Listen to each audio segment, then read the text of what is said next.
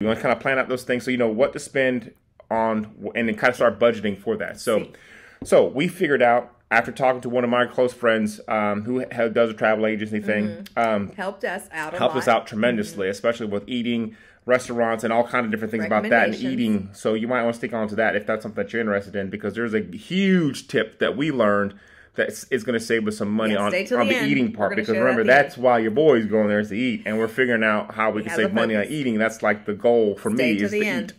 But we're talking about that. So figured out where you want to go, how you want to get there, and all that stuff. So we're going to fly there, and then knowing where to fly into and where to go, obviously that kind of comes all together. Yeah. Shout out to our daughter, Sophia. Oh, my gosh. Oh, okay. Soph.said on is her Instagram handle. Go find her.